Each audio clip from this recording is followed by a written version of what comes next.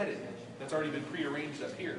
So nerve root C8 can go like over here, down here, around that, and get back up to the nerve that it needs to go to, because that's the highways and freeways that it can get to. Does that make sense? It doesn't necessarily, it's not like things have to be bundled. T1 does not need to go across to there. T8 does not need to go across to there. It can go anywhere. Okay, so I'll draw it pretty this time.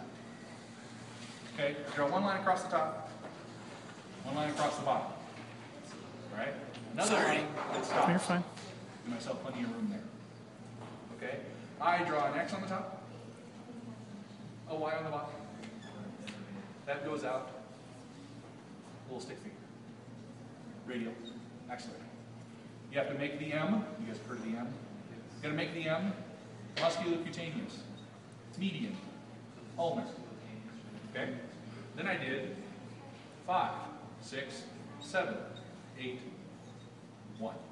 So C5, C6, C7, C8, T1. You with me so far? Yep. Now, from this stupid little chart, I can ask you, what happens if I cut that? So if I do that, this is roots, trunks, divisions, cords, nerves, right? So if I cut that somehow, like say a baby who gets delivered, you put their foot down there and you pull on the baby's arm and get the baby out, but you tear that nerve, okay? It's Erb's palsy. When you do get that, what nerves do you not affect? Well, this nerve can go all the way down here, so we know the ulnar nerve is affected, right? It can also go up here, so the radial and the axillary nerves are affected, and this goes all the way down here and can go out to the median nerve. But you can't get to the musculocutaneous nerve from here. So you see what I mean by being a trace question? The only nerve not affected by tearing that division apart is musculocutaneous. That's what the diagram is good for. Couldn't you still go to the muscle? Not backwards. That goes down, can't go back up this way. Oh. Because if you guys, when you do your M, it'll actually physically look a little more like this, where this goes down, and those two become one. Okay? So you can only keep going one way. You can't Only go that way. Don't go backwards. Okay? Which, how I find out, like if I cut this one up here, same thing. I cut that, and suddenly the musculocutaneous is affected, the median nerve is affected, both the radial and the axillary, but not the ulnar. You see that? I cannot get to the ulnar nerve.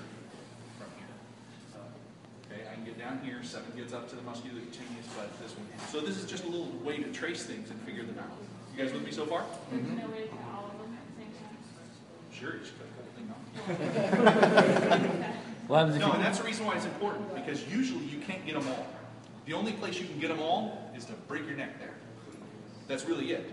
So when people come in and go, I was just in a car wreck and I cannot use my right arm. Well, you didn't rip your arm off, because I see it's still attached there, and you would have had to break your neck. And so that's when you say you can't move your arm, I'm checking your neck. Okay? Because that's the only place you could get all of them. Okay? You didn't rip all of them off the side of your neck. So you had to fracture your neck up above, or there's something else wrong. I've had girls come in with a hematoma to the side of their chest where they sit too close to the steering wheel, they get hit from behind, they hit somebody else, that sets off their airbag, and the airbag punches them in the chest so hard, it's only designed to save your life, not anything else. And they get a hematoma there. Hematoma is spreading blood. That blood is an irritant to everything except blood vessels. That blood, because there's an artery running through here, spreads and irritates all the nerves. They don't work anymore. Okay? So, the reason that I stopped this one here, the radial and the axillary nerve, is because this is where the axillary artery tucks in and is now surrounded by the brachial plexus. So if you want to see the radial and the axillary nerve, you have to actually look behind the axillary artery. Okay? Otherwise, the M is going to be on top of the axillary artery, then the axillary artery, then the radial axillary nerve. But you really need to think of it in 3 dimensions. It's really the axillary artery with them surrounding it. Does that make sense? So once you get good at doing this, then you start adding details. You draw this, I screwed that up. Redraw it, now it looks good. Once you keep drawing it and it looks good all the time, then you start adding things like, well, up here is the dorsal scapular nerve. Coming off here is the suprascapular nerve. You're not going to see any of that. That's the neck dissection. That's all happening way up here. Okay, so don't worry about that, but you need to know for the testing. Coming off here are the medial and lateral pectoral nerves. Is this medial or is this medial? Anatomical position. That's medial. This is medial, that's lateral. So this is the medial pectoral nerve, and this is the lateral pectoral nerve. But both of those pectoral nerves run the pectoralis major, right? So those two nerves have to be coordinated together because it's two nerves running one muscle. So they're connected, and that's why you see that little loop on the diagram, that those two nerves are connected to each other. So the medial pectoral nerve, lateral pectoral nerve have to be connected to each other. They're named after the cord they come off of, because this is the level of the cord. They're named after the cord they come off, posterior cord, medial cord, lateral cord. Okay?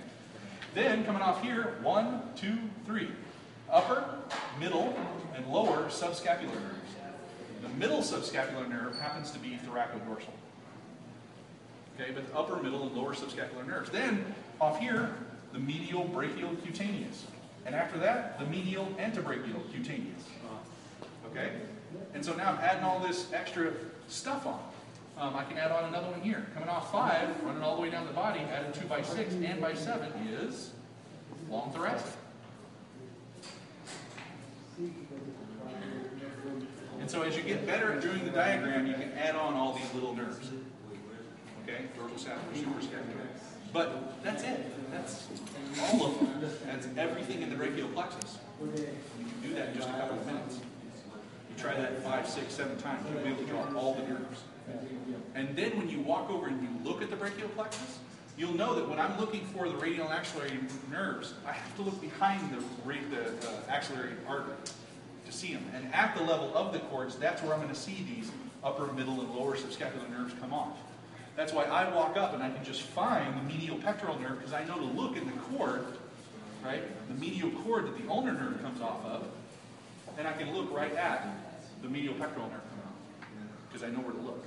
And this will help you find yourself in the brachial plexus.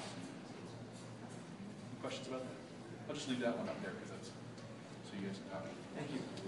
Thank you. Okay. Thank you.